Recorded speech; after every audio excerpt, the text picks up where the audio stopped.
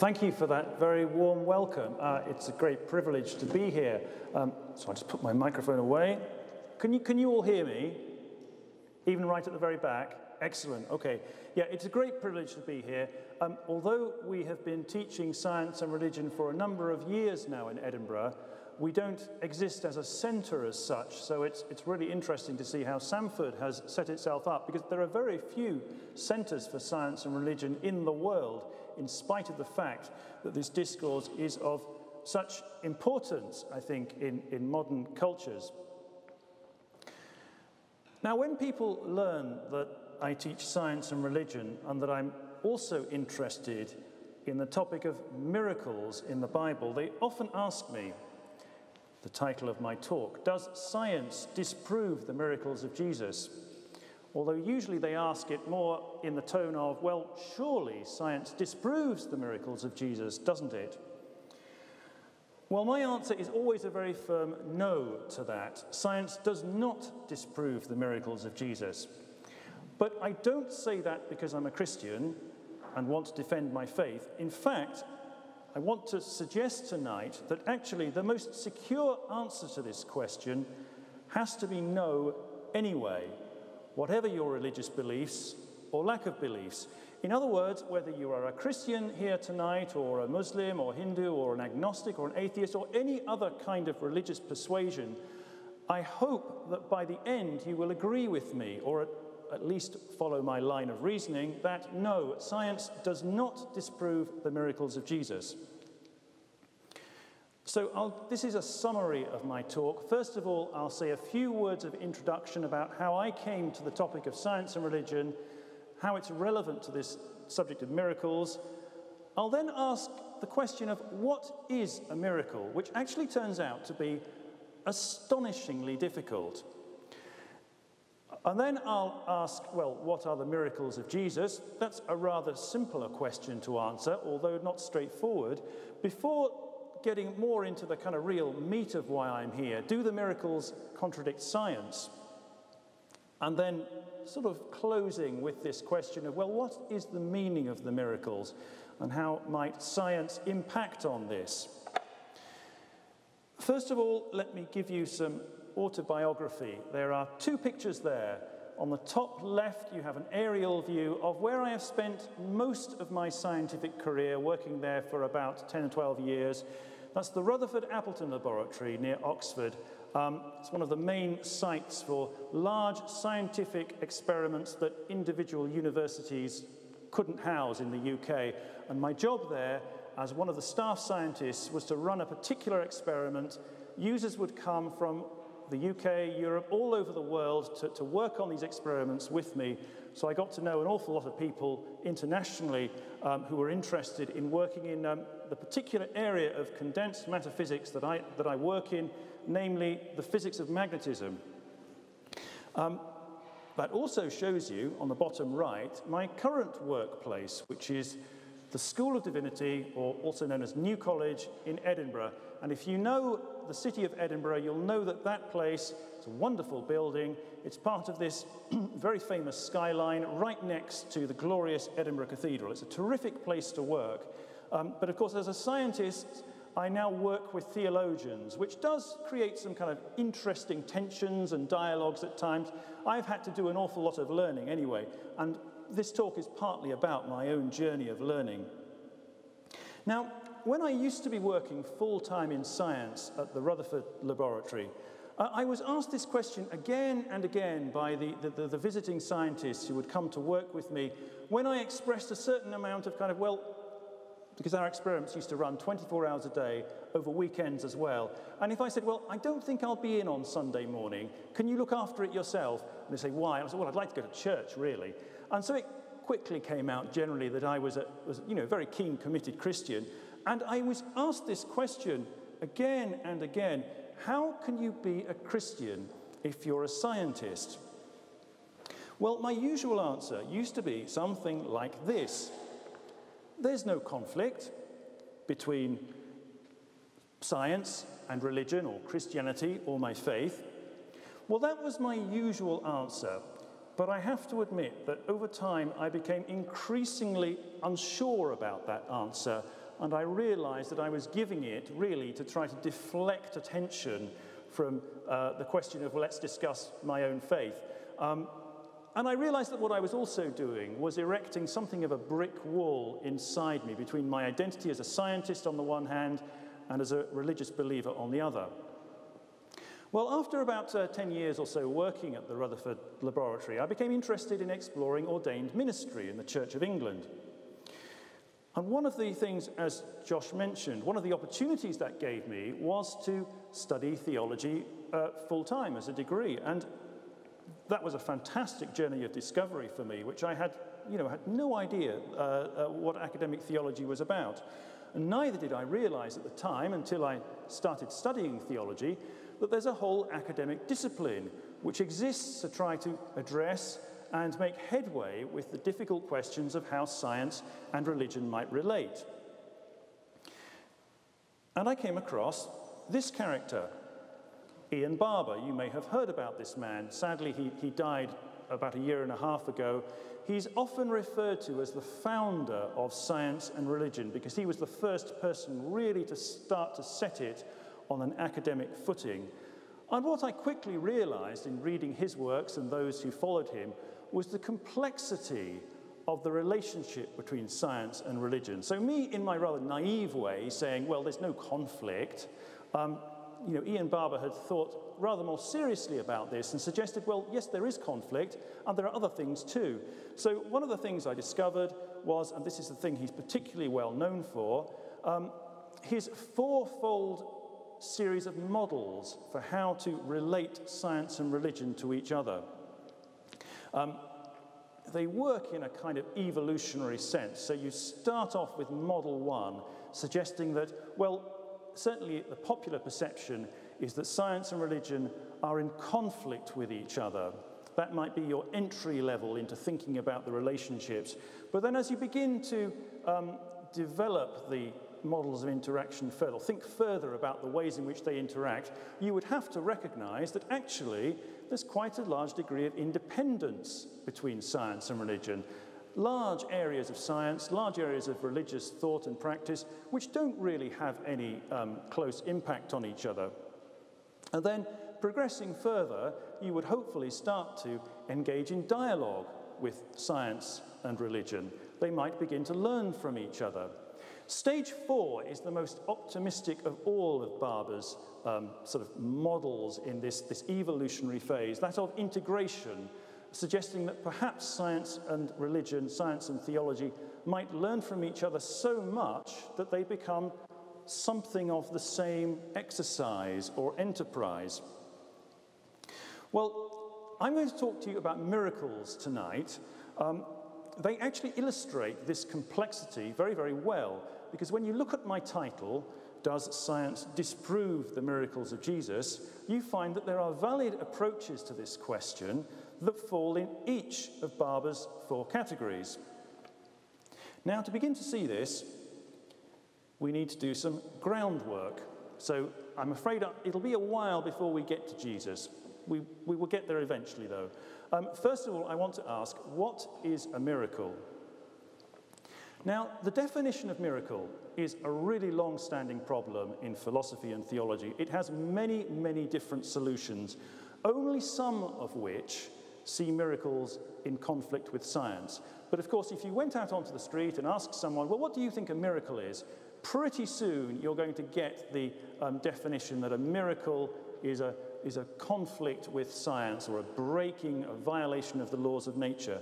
And this understanding tends to go back to, or we trace it back to the 18th century philosopher, the Scottish philosopher. He came and lived in Edinburgh, David Hume. And in fact, in that picture there, you'll see him on Edinburgh's Royal Mile with St Giles Cathedral in the background.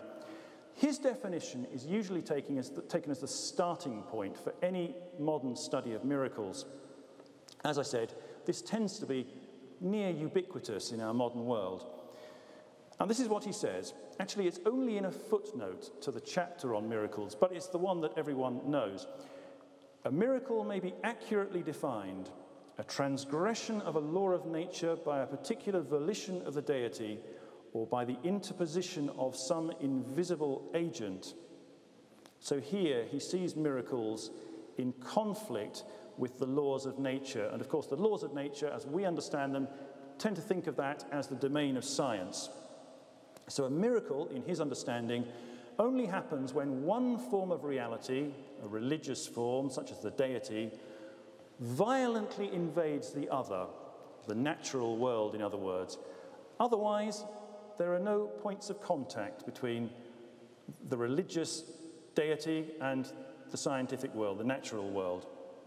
So Hume's definition of miracle is a very sharp representation of the idea that science and religion are fundamentally opposed, in conflict with each other. And perhaps that's why this understanding is so ubiquitous in our modern world, because it serves that kind of agenda that you often hear, that science and religion cannot exist except by being in conflict with each other, which I think is true of some areas, but not that many. Notice, though, that this does make use of what I'm calling a juridical, namely concerned with law courts, legal understanding, a very ancient juridical metaphor, the idea that there are laws of nature. Now, we tend to think of that term, law of nature, as really being all about the territory, the domain of science. But actually, that idea that nature might be compared, or the regularities of nature might be compared with human law, as an analogy, has actually been around for thousands of years. You can trace it back to the early Greek philosophers. You can find the idea in the Hebrew Bible. It really isn't something that Hume came up with, neither is it something that Descartes and the early modern scientists came up with. But what Hume is doing here is relying on that very ancient metaphor. It is a metaphor, okay? Remember that, the laws of nature. And that leads us on to critiques that are often made of Hume's understanding. The first of all, that by talking about laws of nature which can only be broken or violated, it sets up a kind of stratospherically high view of the laws of nature and of our ability to know them. So the laws can't be questioned or revised. They are so rigid that they can only be violently abused, and only by a deity. So nature is fixed and closed in this understanding. Now, this might have seemed a fair conclusion in Hume's day, when science was dominated by the mechanics of Newton, a kind of clockwork universe, if you like, very deterministic.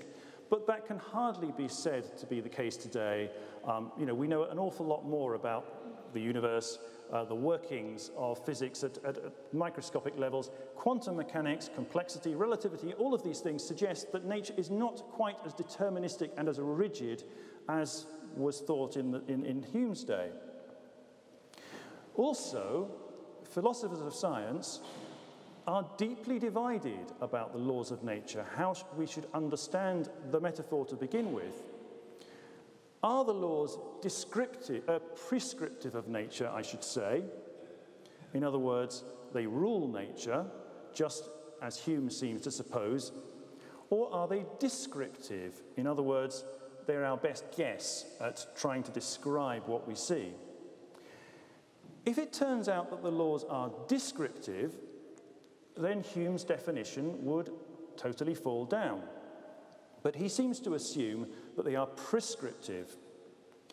Now, this also relies on a rather incoherent use of that juridical metaphor, because a miracle can only occur when the deity or an invisible agent, in other words, something beyond our experience, something which is therefore supernatural, when one of those transgresses the laws. Now, think about the way this metaphor is working. Laws of nature, the one who upholds them and puts them in place is, of course, the deity. The lawmaker is also the law enforcer, but in Hume's understanding, the lawmaker and law enforcer must also be the law breaker. So it's not a very coherent use of that metaphor. So what I'm suggesting is that the weaknesses in this definition are all around our understanding and Hume's understanding of the laws of nature.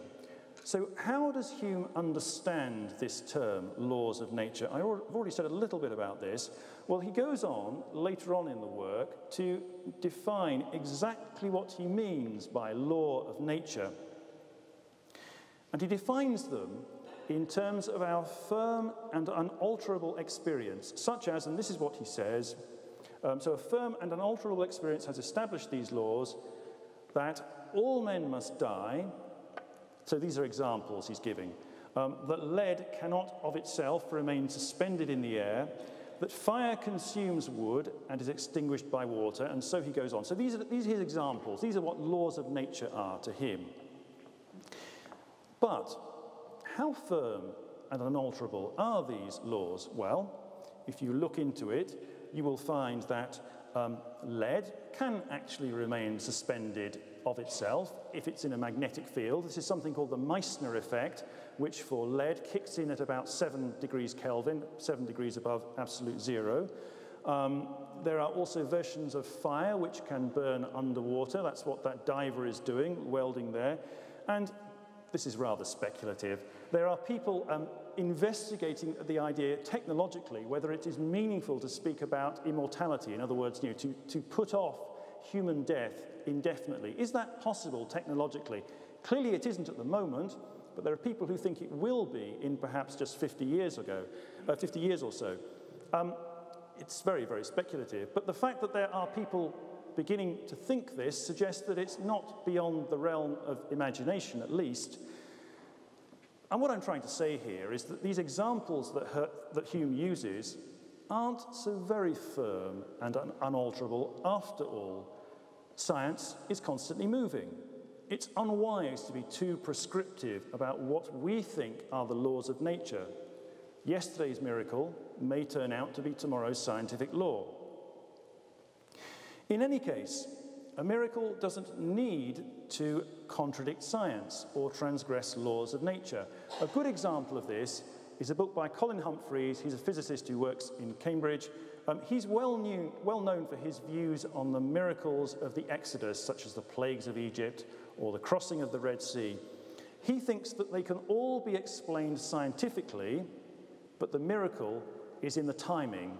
So Moses and the Israelites just happened to be on the shores of the Red Sea at the right time as this naturalistic thing happened which parted the Red Sea.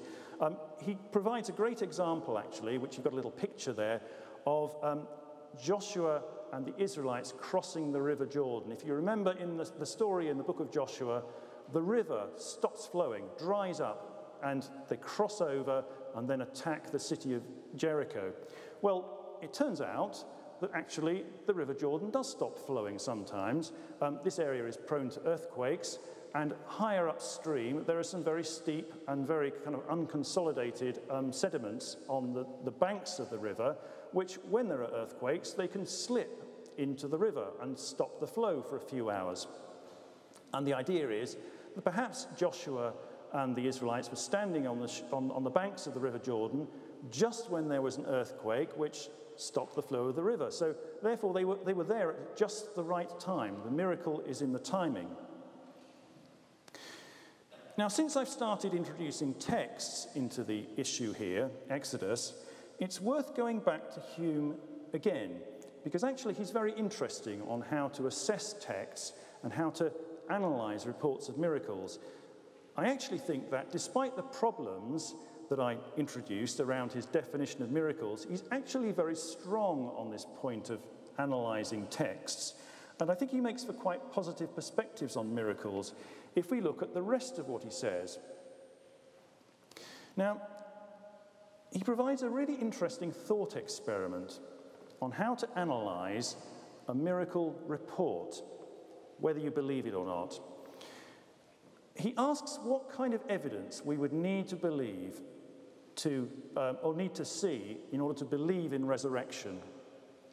Think about the famous Tudor Queen of England, Elizabeth I. She was the daughter of Henry VIII, who had 6 wives. The history books tell us that she died in 1603. But let's suppose, Hume says, that evidence comes to light that actually she died in 1600 and then came back to life and reigned for another 3 years and finally died a second time in 1603. What kind of historical testimony would convince us of this story? Would we need to see the written evidence of doctors, of numerous courtiers of good standing? Would that convince us? Well, Hume's point is, of course it wouldn't convince us. What a ridiculous story. No amount of witness evidence or testimony would convince us of that. Now, clearly, he's making a bit of a swipe at the story of the resurrection of Jesus, but it's quite a clever one because, of course, no one has anything invested in the resurrection of Elizabeth.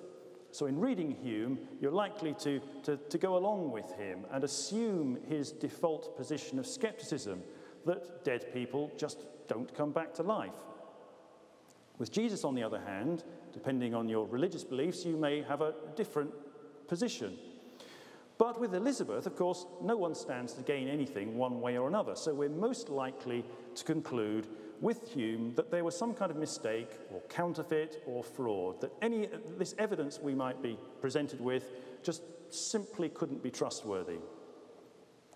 And this is what he says, that no testimony is sufficient to establish a miracle unless the testimony be of such a kind that its falsehood would be more miraculous than the fact which it endeavours to establish. You might need a little moment to think about that. What he's saying is that for a potentially miraculous event to be accepted, the witness to it must be so unimpeachable, so perfect, that it's more plausible to believe in the miracle than to believe this perfect witness might be wrong. And just think about that for a minute. He's saying that to accept that a miracle happened, the probability of the witness being wrong must be so minute that it's actually smaller than the probability the miracle happened in the first place. And his point is, of course, that there is no witness that is going to be that persuasive. We will always assume a view of skepticism. But hang on a minute, I think. Well, what about the resurrection of Jesus? I mean, there are, I think, over 1 billion people today who believe in that miracle. But if you follow Hume's argument, then not a single one of them should believe on the evidence of the Gospels alone. So why do people believe in the resurrection of Jesus then? Well, quite simply, it's because belief in miracle is only partly about analysing witness reports. And I think this is where Hume was wrong. You need to go beyond what he says about witness reports. Just as important is to take into account our worldview, a very useful umbrella term for capturing all kinds of subjective predispositions that we might have about the world and our relationship with it. So if we ask, what makes the difference between belief in the resurrection of Elizabeth and the resurrection of Jesus, the difference is that those billion or so people who claim to believe in the resurrection of Jesus believe so because, in addition to the testimony of the evangelists in the 4 Gospels and the church, they have also presumably experienced some kind of relationship with Jesus, a living relationship which stands in addition to whatever the witness testimony of the Gospels can provide. After all, the Gospels, just taken entirely on their own, according to Hume, would only count as rather weak evidence of the resurrection. But, of course, those who believe actually have something else to go on as well. These personal predispositions, worldview, what we often lump together under the term faith, which is really barely adequate to capture everything at stake.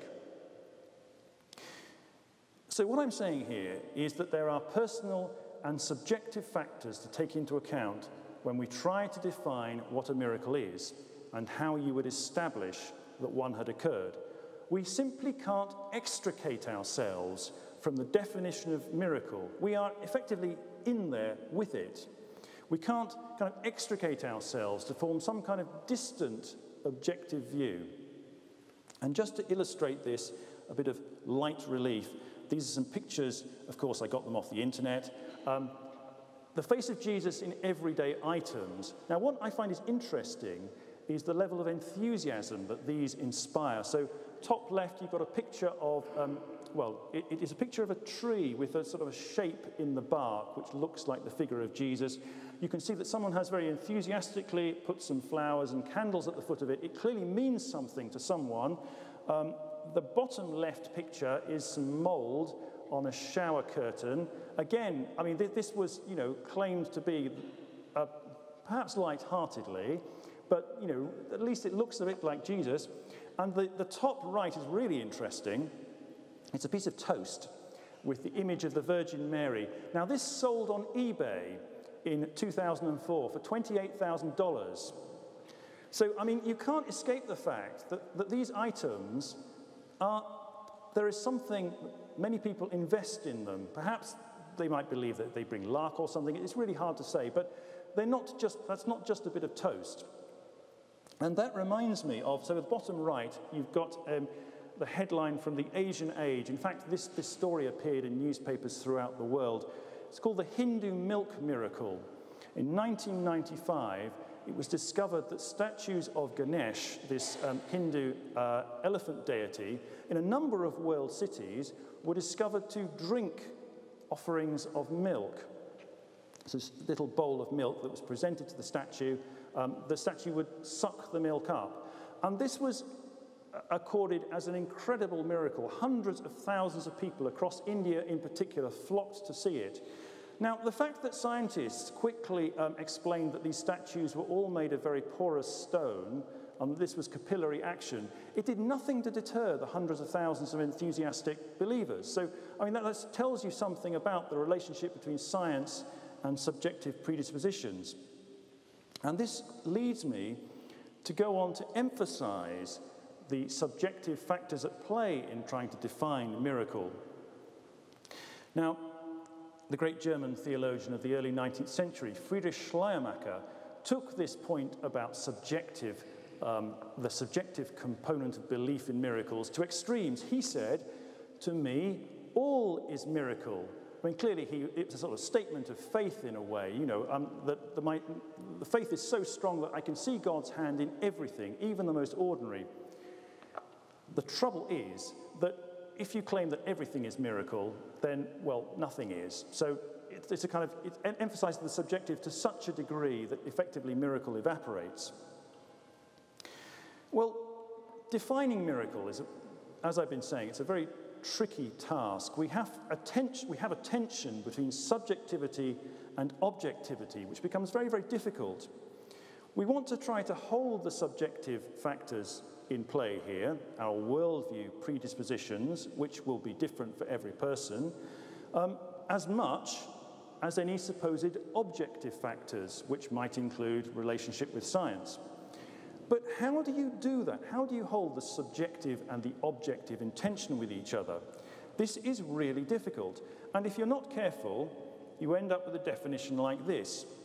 A miracle is what a believer in miracles believes is a miracle. I mean, that's no good to anyone, is it? A much more useful working definition, I think, is this. A miracle is a reported event which, it is claimed, was caused directly by a transcendent power. Now, that's my attempt to try to capture everything. It's not perfect, but it's the best I can come up with. Notice the importance of report here. A miracle isn't a miracle unless there's someone to witness it. Rather like the question of, if a tree falls in the forest and there's no one there, does it make a noise? Well, of course it does. I mean, that's just stupid. Of course it makes a noise. But if a miracle happens and there's no one there to see it, is it a miracle? No, it's not. A miracle needs a witness. Note, therefore, that a miracle must always involve a claim, often a very challenging claim, which we need to assess. So a miracle always invites or demands assessment on perhaps many levels. Now, it's possible that that claim might be challenged by science, but not necessarily, as some of the miracles I'm going to talk about, that's the case. So there's a complexity here between subjectivity and objectivity and the ongoing nature of assessment. And that's why I think, as a Christian, it's important for me to keep reflecting critically on miracles. This is not a question I have solved for myself, and I don't expect I ever will. Miracles have been given to me, to us, if you're a Christian, as gifts to inspire faith, but also to challenge and correct it. I'm convinced that no miracle is value-free. No one, I think, just believes in a miracle, any miracle. If you think you do just believe, I'd like to suggest that perhaps you haven't yet engaged with it. Let me explain more by going into the miracles of Jesus. First of all, just to mention the sources we have, predominantly these are the four Gospels, Matthew, Mark, Luke and John. We also have a number of what are often referred to as apocryphal Gospels, which also describe miracle stories of Jesus, and some non-Christian sources which attest to Jesus' miracle-working abilities, such as from the Babylonian Talmud, this little quote, Jesus the Nazarene practiced sorcery and instigated and seduced Israel to idolatry. Now, claims are sometimes made that Jesus didn't exist. Well, this is historical nonsense. Jesus is one of the best attested historical figures of antiquity. Any rational assessment of the historical sources we have would have to conclude that not only did he exist, but he was also believed to be a miracle worker, because we find that point not only in the Christian sources, but also in non-Christian sources which are hostile to Christianity, such as that quote from the Talmud. So I would say that whatever our predispositions for or against miracles, it's clear by any reasonable historical approach that Jesus was known as a miracle worker in his day, especially as a healer and exorcist. His miracles are very diverse, though. If the problem of defining miracle is complex, well, it turns out this complexity increases when we start to look at how the miracles of Jesus might work. So I will give you a very, very quick summary of how I see them or gather them up. First of all, you have to look at the story we're presented with in the Gospels, and you find there are miraculous life events throughout his story. So there's the virgin birth, of course, which is given to us in Matthew and Luke. There's the story of the baptism, which has the heavenly voice and the Holy Spirit coming down as a dove. The temptation in the wilderness, where various miraculous events seem to happen in conjunction with the devil. The calling of the disciples, where Jesus has supernatural knowledge. And in fact, of course, there's the whole knowledge that Jesus appears to have of his divine destiny. Fulfillment of Old Testament prophecy, which he clearly seems to be expecting in himself. There's the transfiguration on the mountaintop, the resurrection, the miracle to end all miracles, and finally the ascension in Luke's Gospel and Acts, where he's taken up into heaven. So there are miraculous elements to the whole story that we're presented with. If you go and look at individual sets of miracles, certainly healing stories, we have a lot of those. So we find Jesus healing people of skin diseases, what is often translated into English as leprosy, although in the ancient world this probably referred to as a whole series, probably meant a whole series of skin diseases, not necessarily what we mean as leprosy today. Blindness, various physical disabilities, and even raising people back to life. And of course, particularly in the Synoptic Gospels, Matthew, Mark, and Luke, we have various stories of exorcisms, Jesus driving out evil spirits. Then we have what I can only think of as miscellaneous miracles. I can't think of any real way to gather these together, where Jesus has supernatural knowledge of various kinds, and some slightly strange miracles, such as the withering of the fig tree, where he curses a fig tree that isn't bearing fruit, and it withers. Also the miracle of the coin in the fish's mouth, where he and Peter need to pay their tax. They don't have any money, they're broke. So Jesus tells Peter to go and catch a fish, and there will be a coin in its mouth. And then the most difficult miracles to appreciate or to kind of come to terms with from a modern standpoint, what you might call as the nature miracles, and I've broken them down into two types. There's sea miracles, such as the stilling of the storm, walking on the water, and feeding miracles, such as the wedding at Cana, water into wine, the feeding of the 5,000 and 4,000, and then the miraculous catch of fish.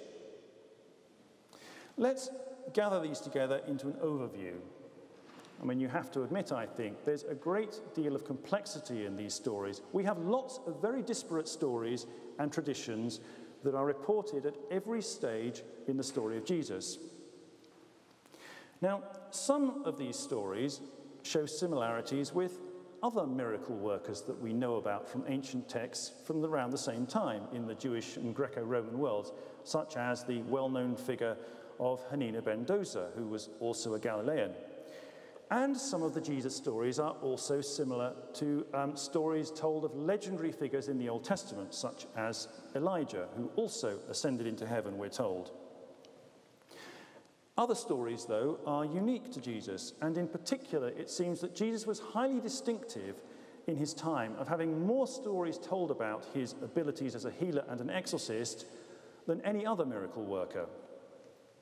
And what you have to conclude from this, I think, is that the miracle stories are part of the bedrock of who Jesus is, if we're trying to build a picture of him as an historical figure.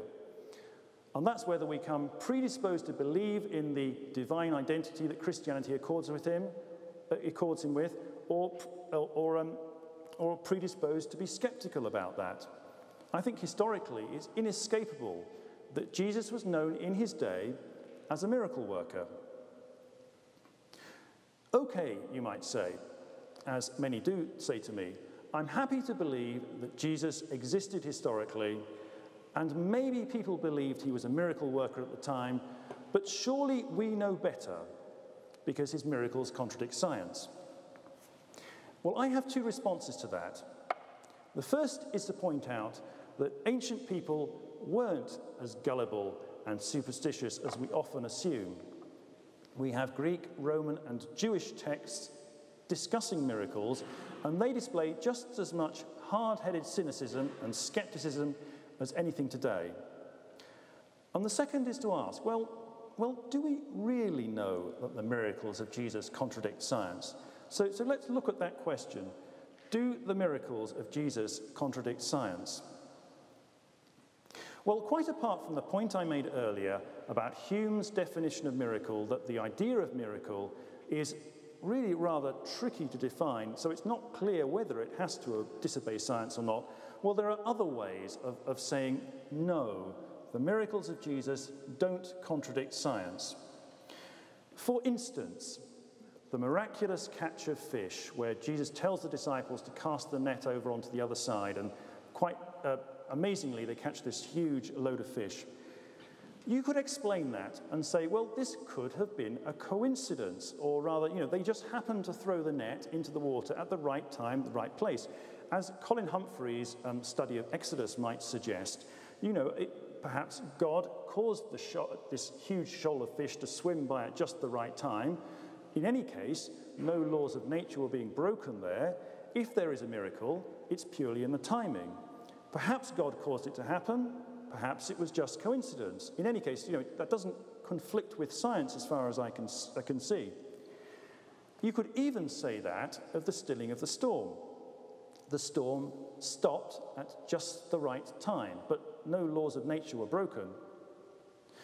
Now, furthermore, one quite interesting thing that scholars have been doing in connection with the miracles of Jesus is looking at social scientific studies of faith healers around today, and pointing out there are many interesting parallels between the way that faith healers are known to heal, often psychosomatic conditions associated with social issues to do with exclusion and purity and so on. There are parallels here with understanding the healing activities of Jesus. Does that explain his healing scientifically? Perhaps. Also, some of the miracles can be rationalized or explained away, and I'm sure you're familiar with this idea. For instance, the explanation that the feeding of the 5,000 was really just a kind of an unexpected event of sharing. So when the disciples started sharing around what little they had, other people in the crowd were inspired to share what they had, and before you knew it, suddenly everyone had enough to eat. Perhaps that's what happened. Or walking on the water. Perhaps Jesus was actually walking on a submerged sandbank is one explanation I've heard. That picture, by the way, comes from the artist Tex Jernigan, his work called Walk on Water. He actually has this person standing on a submerged platform. It's quite well done, though, because, of course, you can see the waves, so it looks as though it's in deep water. The resurrection of Jesus. This is also frequently rationalized. In fact, we have the earliest rationalization recorded in the Gospel of Matthew. When Jesus disappears from the tomb, the high priests tell the guards to say that the disciples stole the body in the night. So that's a very early example of rationalization. There are certainly many, many more. The most recent that I know of use particle physics and cosmology to suggest that Jesus' body was transformed into other kinds of particles like neutrinos that can pass through stone, or that he disappeared into a cosmological wormhole. Now, these become extremely fanciful, almost as fanciful as simply saying that a dead man came back to life. There is a difficulty here with the rationalization enterprise. It might seem to explain away the difficulties of the narrative, but what it's doing really is replacing the narrative with an alternative narrative, which I think misses the point a bit. So you might conclude, perhaps, then, that there's a sense in which the miracles, well, we do want them to contradict science. So you could also take the opposite viewpoint and say, yes, the miracles do contradict science. I am not convinced by that rationalization, you could say. It's simply missing the point that there is something extraordinary happening here which only God could do. And in that case, you don't care whether they are seen to contradict science. Well, we're in something of a quandary now. The fact that the question of whether the miracles contradict science can be answered as both no and yes, each with good reasons, suggests that it's not actually a very penetrating question. A much more penetrating question, I think, is this. Is it important whether the miracles contradict science? And I would have to conclude, no. Asking whether the miracles contradict science doesn't actually tell you very much. And that's because the stories we have, these aren't recorded as repeatable, testable events of the kinds that science works with. They're one-offs. All of these miracles alike are recorded to point to the significance of Jesus. And so each one, I think, and I'm firmly convinced of this, each miracle story must be taken on a case-by-case basis. And this becomes especially clear when we look beyond the surface reading of the text and look at how the miracles function in the narrative, not just what is reported, but what is the deeper significance of what we're told. And straight away, we often find deeper currents here, careful structuring and symbolism in the stories. And we notice that the question of how a miracle relates to science is actually only half the story. For instance, the sea miracles parallel the exorcisms of Jesus in illustrating his power over creation to keep it in order and to vanquish the powers of chaos. So the miracles indicate that Jesus has power over nature. He can do what only God can do in the Old Testament, but there's a strong connection with his message in the Synoptic Gospels that the kingdom of God is at hand. In other words, the kingship of the world is very, very soon going to change from that of the devil to that of God. So there's a kind of cosmic significance in his teaching, which is also played out in his miracles as well. They support each other, the miracles and the teaching. It's very deliberate in the way the evangelists tell these stories. Or the enigmatic withering of the fig tree in Mark 11. Very, very strange story that he just decides to curse this fig tree. Well, if you actually look at the structure of the story, it actually tops and tails the cleansing of the temple in Jerusalem. So you could see the fig tree as a commentary on the temple, suggesting that the fruitlessness of the fig tree parallels the fruitlessness of the temple as Mark sees it, and hence symbolizes its destruction, its withering. And perhaps the best example is the feeding of the 5,000. which has very heavy and dense symbolism, quite apart from the question of, well, did these loaves and fish magically multiply? There are elements of the Last Supper in here, the Messianic banquet, the manna in the wilderness, and Jesus as the new Moses, and I could go on and on. Quite apart from whether this is an impressive story or not, it's also an enacted parable about the significance of Jesus. And in fact, the Gospels are very upfront about telling us this. So if you look towards the end of John's Gospel, we find this. Now Jesus did many other signs, that is miracles, in the presence of his disciples, which are not written in this book. But these are written so that you may come to believe that Jesus is the Messiah, the Son of God, and that through believing you may have life in his name. There's also this great little text from Mark's Gospel. This is where Jesus goes back to his hometown in Nazareth and finds that he can't perform miracles there because the people are so skeptical, they know him really well, that actually he effectively has no power. So clearly, his ability to perform miracles is very closely connected to whether the people believe in him or not. It's like the thing I was mentioning earlier with Hume. There's a subjective as well as any objective component in miracles. And so I will just conclude now by saying, the question I started out with, does science disprove the miracles of Jesus? I introduced the idea of science and religion and mentioned how miracle is actually a rather nice touchstone for looking at the way science and religion might relate. I asked this very difficult question of what is a miracle and suggested that there is no hard and fast objective, distanced way of defining it, but we need to take our own subjective predispositions into account.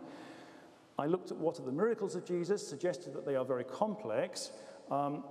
Do they contradict science? I gave you a yes and a no here, and suggested that actually the meaning of the miracles is at least as important as whether they might be said to contradict science or not.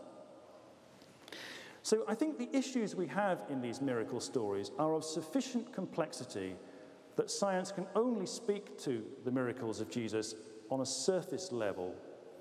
I mean, science can help us to understand the magnitude of the challenge we face in assessing these stories, but they certainly can't disprove a miracle altogether. We need to look at each of them on a case-by-case basis. And as we do so, we assess the significance and the ongoing challenge to us of each individual miracle. And in this, I want to make the point that your own attitude to miracles does matter in this, and that these stories do exist to challenge as much to inspire. These are not supposed to be easy stories, which you just read and go, yeah, fine. It's also not enough, I think, to say, yes, I believe in the miracles of Jesus, and leave it at that. By doing so, you would be overlooking the constant challenge that these texts face us with. And what I suggest is that if you take the New Testament seriously for your own religious beliefs, then I would suggest you need to keep asking yourself what you believe about these miracles and why. Now, you've noticed that I've said very little about my own belief in miracles, but I hope you can see the question that I've posed for this talk, namely, does science disprove the miracles of Jesus, is actually rather different to, do I believe in the miracles of Jesus? That's a whole new question for a whole new talk. Thank you for listening.